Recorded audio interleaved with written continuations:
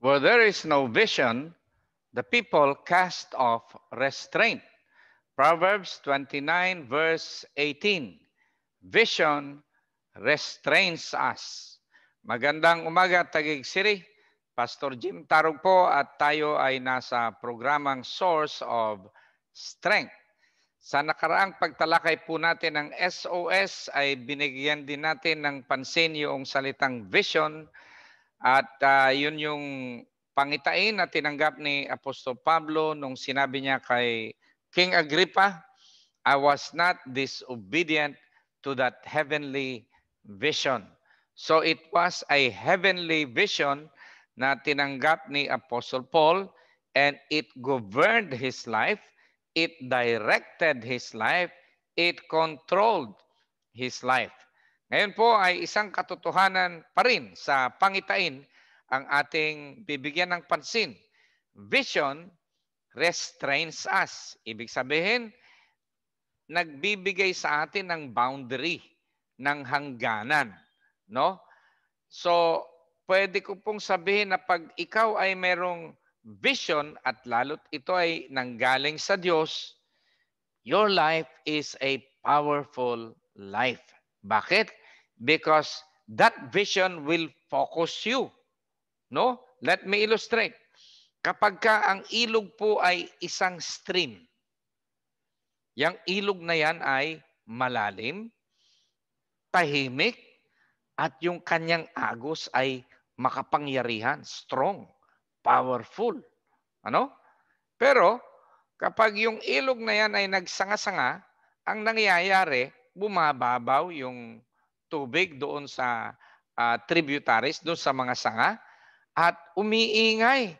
And then yung kanyang agos ay mahina na lang, madali nang kontrahin.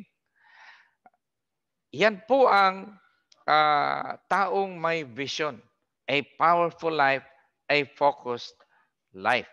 Meron hong popular na term na malimit kong naririnig ngayon yung salitang multitasking. Nung una kong narinig, parang hinahangaan ko yung tao na wow, kaya niyang gumawa ng maraming trabaho ng sabay-sabay, no?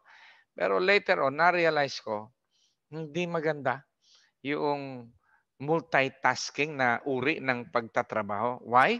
Kasi hati-hati yung iyong atensyon at yung tendency mo na ikaw ay magkamali sa iyong ginagawa, napakalaki.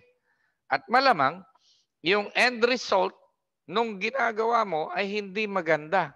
Kasi you cannot give the best that you can give dun sa iyong ginagawa.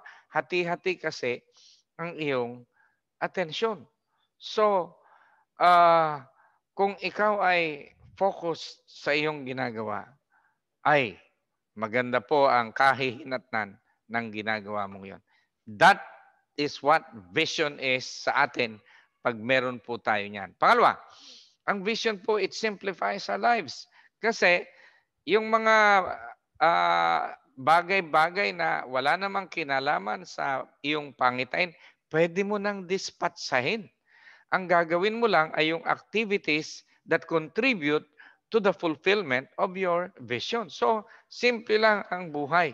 Hindi mo kailangang sumali sa kung ano-anong organisasyon. Vision will simplify your life. Ang gagawin mo ay yung pinagagawa lang sa iyo ng Diyos. Pangatlo, ang vision po na nanggaling sa Diyos will be the standard of your morality. So, may basihan ng iyong pagkilos. Hindi sabog at hindi ka magwawala dahil ikaw ay merong godly vision. Ang atin pong panahon ay characterized ng maraming tao ang nabubuhay without restraint. Nagwawala. Bakit? Wala kasing godly vision.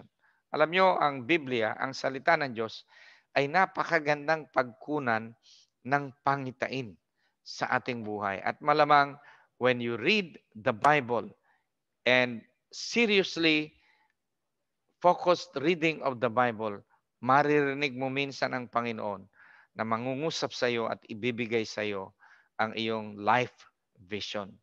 So, mga kapatid, napakahalaga na tayo po ay mayroong godly vision.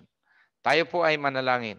Salamat po, O Diyos, at dalangin ko na ang mga nakikinig ay magkaroon ng interes na hanapin ang iyong kalooban mula sa iyong salita at marinig kanila na mangusap at ipagkaloob mo sa bawat isa kung ano ang dapat nilang gawin sa buhay na ito, na itinakda mong dapat nilang gawin. And let that vision be the controlling factor in their lives that will focus their lives and make their lives powerful. Salamat po, Panginoon. It will also simplify our life and that will become the standard of morality ng aming buhay. Sa panahong ito, ng moral fabric ng aming society ay nasisira na. Hayaan mo na mag-arise ang mga taong visionaries, Panginoon, that will bring back the high standard of morality in our society. Father, I also pray na pagpalain mo ang aming lungsod, ang Taguig City, ang aming mayor, Lino Cayetano, ang kanyang mga kasama sa panunungkulan, aming vice mayor, mga konsehal namin, barangay captains, Panginoon, maging ang aming mga kapulisan, mga frontliners, doctors, O God, and let that rollout of vaccine para po labanan ng COVID sa aming lungsod ay maging madali at successful at mag-normalize na ang pagkilos ng mga Tagigenyo at ganun din sa buong Pilipinas.